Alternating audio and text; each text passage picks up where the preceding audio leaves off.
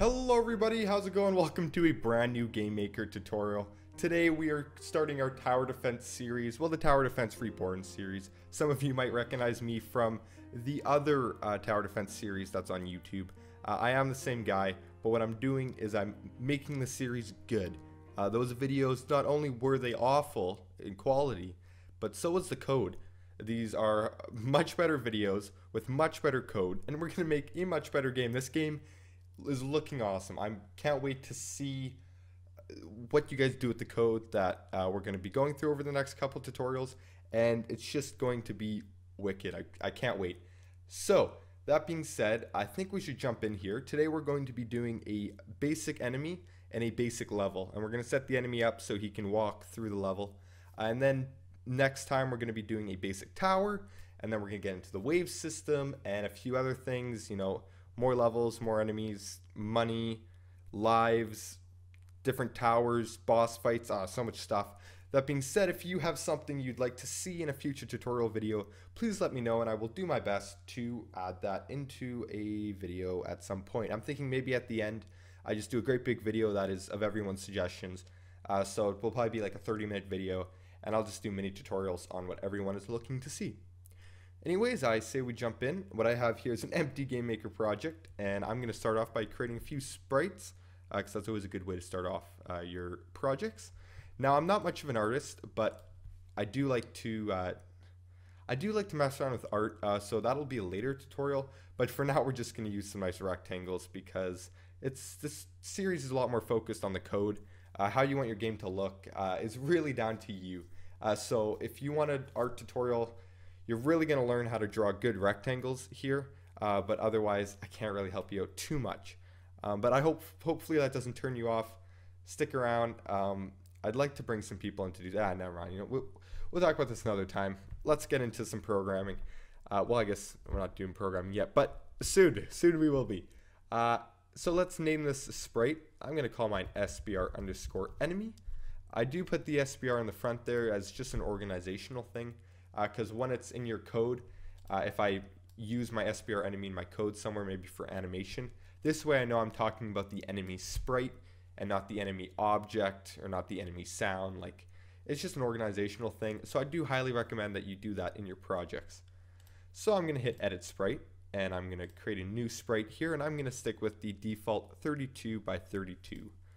So I'm going to double click, and I'm going to open this up, and I'm just going to take a red color. Not really sure what we're looking for here. Maybe like a, maybe something like, I don't know, play around. Get a color that you really like. Something like that. You know, even though I can't make the sprite look, you know, be all fancy with details, I can make the color look good. So we've got a nice little red enemy here. Perfect. Exactly what we're looking for. I'm just going to hit the check mark and the check mark once again, and that kind of declares that this is our enemy and it's going to stay this way. Now, what we're going to do really quick before we get off this screen here is I'm going to hit center on the origin, and all that's going to do is that's going to set the origin point to the center of our object. So that way when our enemies follow the path, they're following it in the center of the path and not like off to the side a bit. It just looks a bit neater. So I'm going to hit OK. And what we're going to do next is we're going to create one more sprite, another one. And I'm going to call this SBR_dirt. And we're going to use the dirt object to kind of lay out our level, you know, get an idea of where the enemies are going to be heading. So I'm going to hit edit sprite, and I'm going to create a new one, 32 by 32 like always. And let's pop in here. And I'm going to pick a brownish color. Brown, yeah, something like that maybe. Perfect, that'll do for now. We can go do more to it in the future. So I'm going to, you don't have to center this one, but that's that. So we have our two sprites. We have our enemy and our dirt. Now what do we have to do to add these into the game? You might be wondering if you're new to Game Maker. Well, we have to turn these into objects. So let's create a new object. I'm going to call this obj_enemy, once again for organizational reasons. And right below the title here, you can see I have to set the sprite. and I'm going to call this SBR enemy. So I'm setting that sprite to the object. So when I put this object in the game, it's going to look like a little red square. Can't talk today, can I? Nope. Moving on. Let's create another object, and I'm going to call this obj_dirt. And I'm going to do the same thing. I'm going to set the sprite to dirt, and I'm going to hit OK. And I'm going to right click on rooms, and let's create a new room. If you go to settings, you can change the width and height of the room. I'm going to make mine 640 by 480. Oh, I hit something on my keyboard, but I don't know what. Anyways, 640 by 480, that's just a nice size. Looks good on most screens. Really good for HTML5. I don't know, that's usually what I tend to stick with. I'm going to rename it to RM_level1, so we know that this is the room for level 1. And I'm going to go over to backgrounds. Now, of course, we don't just want a pathway on this kind of gross gray background here. So I'm going to hit color, and we're going to select a green color. I'm just going to select that one there. If you can't see, it's 4 over from the left, and it's 4 down. So it's a good one. I like it. It's a nice little green. And we're going to go to objects, and now we can actually select what object we want to place into the game. I'm going to start with the dirt, and I'm going to make a pathway. Now, what you can do is you can click each one individually, or if you hold shift and control, you can actually place multiple at once. So what we've got here is a nice little path. So you can make yours look however you want. Everything you're going to be learning is completely editable, not edible, you can't eat it, but it's editable to your liking. So your level can look however you want, but you're still going to learn how to be able to make enemies walk through it, which I think is cool. You guys can really make the games that you want to see. So we got a nice little level here, and I'm going to hit check, because what we need to do is we need a way to make the enemy follow the path. So we need a way to get this little enemy guy all the way down and around. So how do we make an enemy follow a path? Well, we're going to use, we're going to use a path, which is a really cool thing in GameMaker, where you can set objects to follow a set, destination, a set way of moving around. So if we right click on paths and we hit create path, this is going to open up this kind of funky looking menu here. I don't like it that big. That kind of makes me uncomfortable, and I don't know why. So we've got our medium-sized window here, and we have the option here to name it. I'm going to call mine PTH underscore, whoops, that's not underscore, level 1. And of course, we've just named it, but how do we know where the path is? Well, if you look up here in this menu, if we go to the very end, you see we got this little select room background. If we click on that and we click on room level 1, we can now see our room. This is our room, and we're visible of it. So how do we make a path in this room? Well, it's quite easy actually. First off, we're going to click where we want it to start, and then we're going to click each point where we want kind of turns to be. So I'm going to click here, and then here, and then like here. I'm going to move that up one because that's not as even. So now we have a path that goes, this path follows, but it's got this big line through it. If you go on the left here and you uncheck closed, now we've got our nice little path. So the enemies are going to start here. This is number 1, as you can see, and then they're going to go to number 2, which is right there, and then number 3, and then number 4. And of course, if they do make it to number 4, that basically just means that the player loses a life, and then if they lose enough lives, they lose the game. So we've got our path here. We've got 4 kind of points. How do we make the enemy follow this path? Well, it's actually not as hard as you may think. So if we open the OBJ enemy, we're going to add an event, and we're going to add a create event.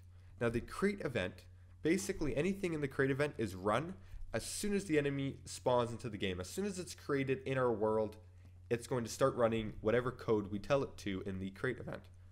So if you go 4 tabs down on the right here, and we go to control, and we drag in some code, what we can do is we can tell it to start the path. So as soon as the enemy spawns, we want it to start moving down the path. So this is a very simple line of code actually. We're going to type path underscore start. So that is a function that basically GameMaker uses to know to start walking down a pathway. And as you can see down here, it takes 4 arguments is what they're called in programming. So these are kind of 4 settings for the function. So it's path, speed, end action, and absolute. So the first one is path. So that basically means we have to say what path we want it to walk down. And I'm going to put pth underscore, whoops, that's not underscore, level 1. So that's basically telling the enemy to walk down, to follow the path we just made, to follow path level 1. Next, we need to set the speed. Now the speed is how fast the enemy is going to be running down the path. You can make this whatever you like. You might want the enemies going slow, you might want them going fast, maybe it changes based on the enemy. I'm just going to set mine to 4. I find that tends to be a good speed, 4 or 5. It's just kind of it's a decent speed to start out with. Maybe we'll change it later on. Next is the end action. Now the end action, I believe there's 2 or 3. There might be 4. I've only ever used 1. But basically that states what happens to the enemy once it's reached the end of the path. So what happens after it's reached the end? Does it restart the path? Does it die? What happens? And I'm just going to put 0. And basically 0 is saying that once the enemy gets to the end of the path, it's just going to stop. It's just going to stay there. That's exactly what we want. We don't want it to restart or anything or go backwards. We just want it to stop. And then we have one more argument, and it says absolute. Now, absolute basically means, do you want it to follow the path exactly, or do you want it to just roughly kind of follow it? Like just kind of more of, a mingle, like just kind of, and we're going to take the idea of the pathway and we're going to use it, but we're not really going to use it that much. And we do want it to follow the path exactly, so I'm going to put 1. So we've set the path, we've set the speed, we've set the end action, and we've set if it's absolute or not. So I'm going to hit check, and I'm going to hit check. And what I'm going to do is I'm going to place, I go to objects here, I'm going to place an enemy in the room. Now you might say, whoa, okay, you're putting it there, but the path is over here. In the create event, so as soon as the game's going to start, the enemy is just going to jump here and start the path. So we can put it anywhere we want, and it won't make a difference. We have not set up a wave system yet, so in the future you won't actually have to place any enemies. So I'm going to hit check, and let's run the game. Let's see what we've created in this first 12, almost 13 minutes here. So I'm going to hit play, and it's going to boot up, probably slowly because I'm recording. I greatly apologize. Oh, you know what? Let's go decently fast today. I'm pretty impressed. So we are here. Oh, now, I forgot to mention this earlier. You might be going, okay, hold on. My enemy's gone. My enemy has disappeared. It does not exist. Your code is broken. You are a joke. I'm unsubscribing. I'm disliking, and I'm leaving. Never coming back. Okay, calm down. Back off for just a sec. GameMaker works on a depth type thing. So you use depth to set objects behind or in front of each other. Now what we've done here is the dirt and the enemy have the exact same depth. So GameMaker doesn't know what to do, so it's just stuck the enemy behind the dirt. So what we need to do is we need the enemy to be on top of the dirt. So the best way to do this is we're going to go to obj dirt. I'm going to double click on that. Yeah, there we go. And under here on the left hand side here, you're going to see depth. What we're going to do is we're going to set it to 1. So the higher the number, the further back the object is going to be. So what we could have done is we can always set obj enemy to -1, and what that's going to do is that's going to bring it forward, but we can leave that for now, and if we can just set dirt to 1. So I could make this 100, and then it would be 100 layers back. Yeah, just think of it as layers. But of course, if you go into the negatives, you're just bringing it forward. So you're going to use that a lot in the future. It's a very, very helpful thing to know, and it can really change your game. So let's run again. And it's going to boot up here. Not as fast as before, but still a decently fast amount. And as you can see, our enemy is following the path. Now, of course, as we get further into the game, we're going to have like 27,000 enemies running through, and the player is going to be scrambling to attempt to place towers quick enough so that, something can happen out of it so that, he can win the game. But for now, we just have the 1. And of course, it disappears because we've set it to just stop once it's reached the end. So there you go. That is the start of our tower defense, game. You might be thinking, oh, it's not much, but just wait. As we start adding more and more and more onto it, it's just going to turn into something amazing. And I know that you will make it, even greater than what I've imagined. So I can't wait. Show me your progress. Upload your, a screenshot of your game to Imgur. Send me that image and I'll, share it on Facebook or something. I don't know, because I love seeing what you guys do. And as time goes on, just show me what show me what you're creating. Show me what you're turning this into. It's been a pleasure talking with you guys. And if you have any questions, please let me know. I will do my best to help you. And I guarantee other people will do their best to help you, because I love seeing that, people getting involved and helping where they can. And I'd like to thank all of you so much for watching. I will see you in the next one. And if you'd like, stick around. We're going to do some pretty cool stuff. So have fun in your future adventures. Happy deving.